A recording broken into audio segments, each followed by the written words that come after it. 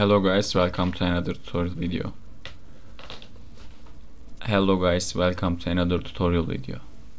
In this video I will introduce you a new library. This library about Recyclerview. As you can see, we have several image and several text are here. This effect come our library. We will learn today. Like this, there are some custom properties you can use in your project. This library extremely seems good. Okay, let's start the video.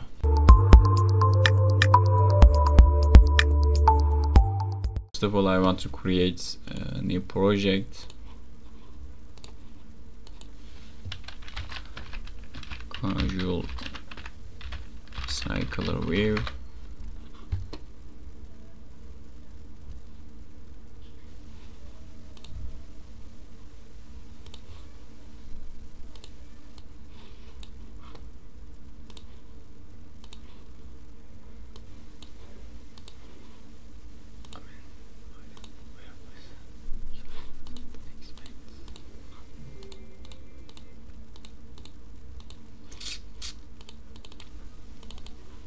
First of all, of course, we have to add our library implementation inside our module type with Gradle. Just pass this dependency. You can find my GitHub repository, and also we will use data binding on this project, and also one more plugin we have to add inside our setting Gradle. This jetpack URL, and we can click the synchronize now. And of course we have to open our internet permission. Uses permission internet like this. Okay, now I want to create our data class. For do this, I want to create one package. This package name will be our model, and just give staff, and of course data class. We have two parameters. First parameter name will be string, and URL will be string. Okay, one more class we need.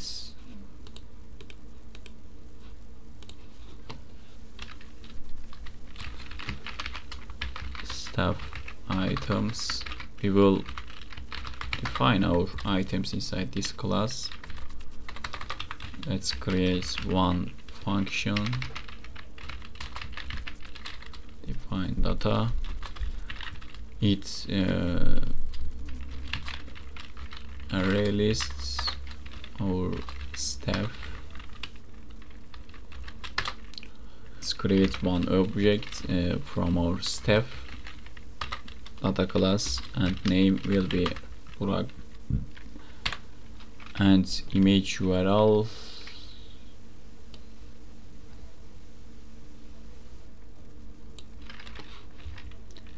will be this.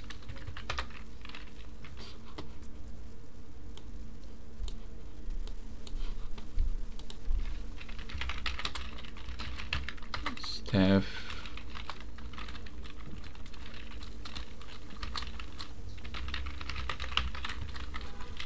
and yes, as you can see, I created 4 objects from our staff folder, and I put that object inside the array list, and this function return our. I mean, you can ignore these these names because it's not a real project. It's just a simple tutorial video. And now let's go to our layout package. I want to change this layout type to data binding layout, and remove this text view. Otherwise I will use this Carousel Recyclerview. And of course we have to open we have to create our item layout, step item. I don't want to waste too much time creating these UIs. We will define our binding parameter in here, step, and it will be step, and of course step.url, and this will be name. As you can see, I created a binding parameter in here. This binding parameter come from our step model, and we can use this step model constructor parameters in here, URL and name, step name and URL. And yes, okay, we completed to write our design codes. Let's create our image adapter for get images from internet using binding. For this, inside the root package, I want to create one more class. This class name will be image adapter, like this, and it will be a binding adapter.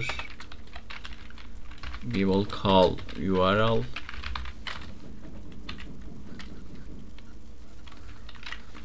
and inside this, instead of this class, I will create a function imageview dots.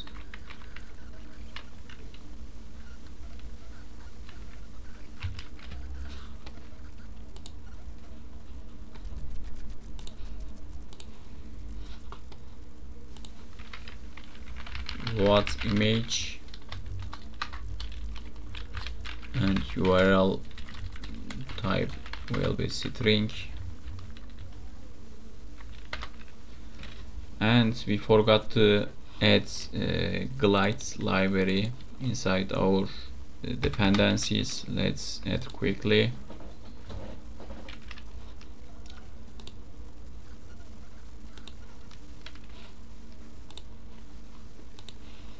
And inside the image adapter glides, we will use glide library for get images from internet with this dot context dot load our URL and into this. Okay, our binding adapter is ready. We will use this binding adapter inside our Recyclerview item in here, as you can see. Okay, now let's create our step adapter for Recyclerview.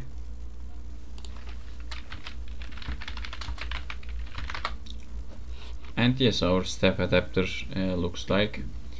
This is a really simple Recyclerview code. You can find these codes from internet. As you can see, we have a dataset, and this dataset contains array list step, our step model, and step item binding we will use, and step object, and our binding object step is equal to dataset positions. This step came from our item Recyclerview we created in here. Okay, our adapter also ready, and now we can jump into create our view model. And of course, I forgot to add view model dependencies inside our project, and let's add like this. You can update this library versions.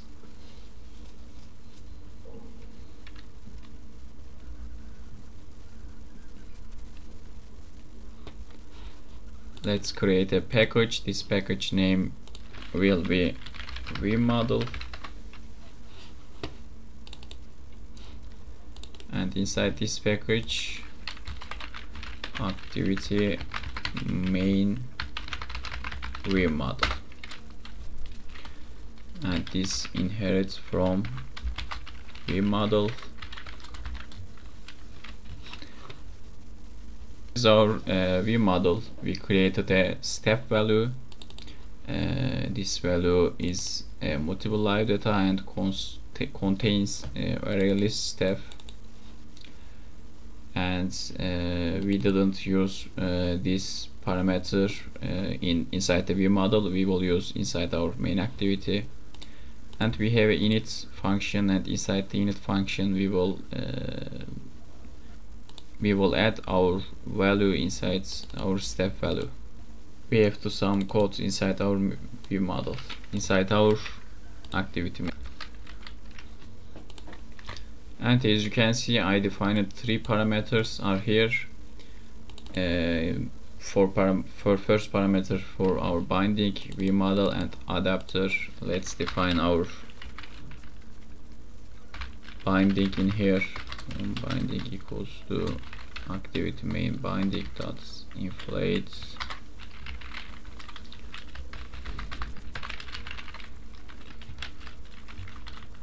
on binding dot root. Okay.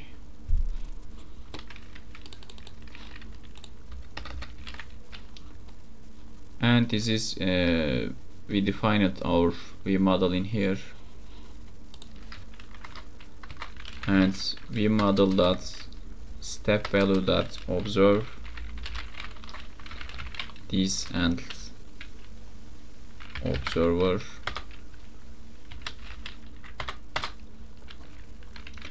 and adapter equals to our step adapter, and it home binding dot Carousel Recyclerview dot adapter equals to our adapter,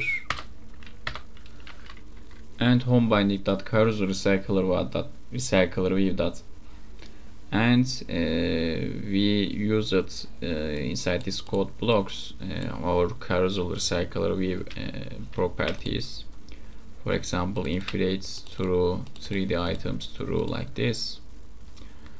Okay, I think our project is ready. Let's try to run.